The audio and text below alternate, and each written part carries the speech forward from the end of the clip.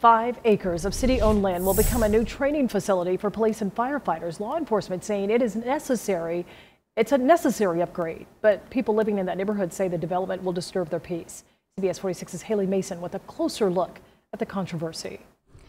The decision came after more than 20 hours of public comment, but finally Atlanta City Council approved plans for a new police training facility. We're here off of Key Road where the facility will go up on what used to be an Atlanta prison and Prison Farm.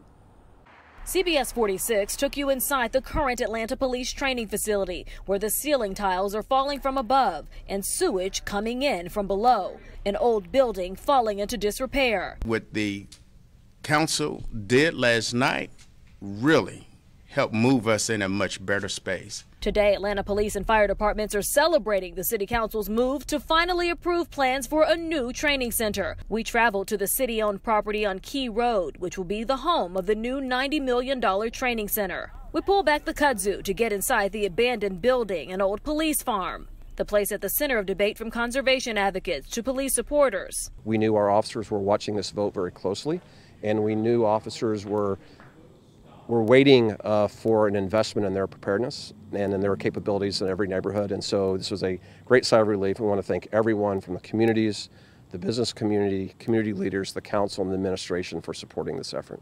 The building will take up 85 acres on a 300-acre plot of land, which is in DeKalb County, near the McNair High School community. Police and fire will attend trainings, meetings, and classes there starting in 2023. The skill set that our firefighters and our police officers arrived to your home with didn't come with the uniform. It didn't come with the emergency vehicle that they drove in. The skill set they arrive with is through training.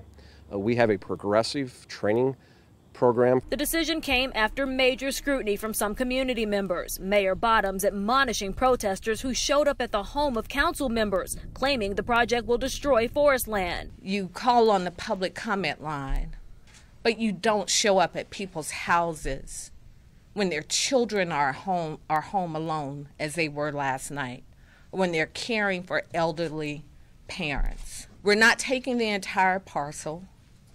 There are hundreds of acres there. We're using 85 acres.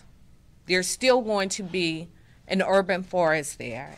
But I can tell you, for me personally, when you bully me and you try and terrorize me, it's the end of a conversation, not the beginning.